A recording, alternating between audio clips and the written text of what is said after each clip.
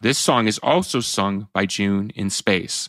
The difference here and why I did it this way is because in the previous song, Steps in Time, she's sort of singing to Shiny about how she's going to sort of be responsible for saving him and her destiny is fulfilled. Well, what is the song about Where Rain Must Fall? Now, because she's finally sort of have her Valentine dream fulfilled, she goes into a fancy. And I love old Hollywood musicals. And so in my mind, this is the Hollywood musical moment where June openly fantasizes about what her life with Shiny is going to be like when she's able to save him. And she has this magical, mysterious kind of idea.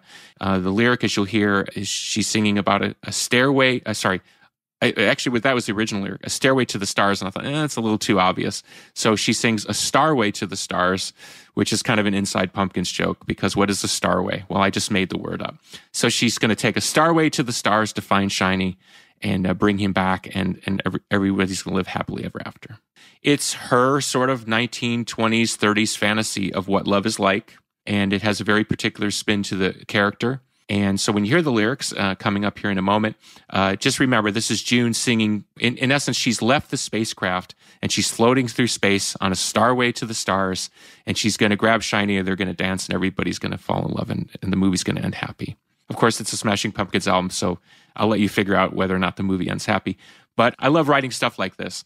And one thing, and it's not a defense of the record concept, but what I love about a song like Where Rain Must Fall is this song probably wouldn't exist if it wasn't for the fact that we were doing a long concept record like Autumn, a 1930s musical where the female lead, June, her fantasy has come true.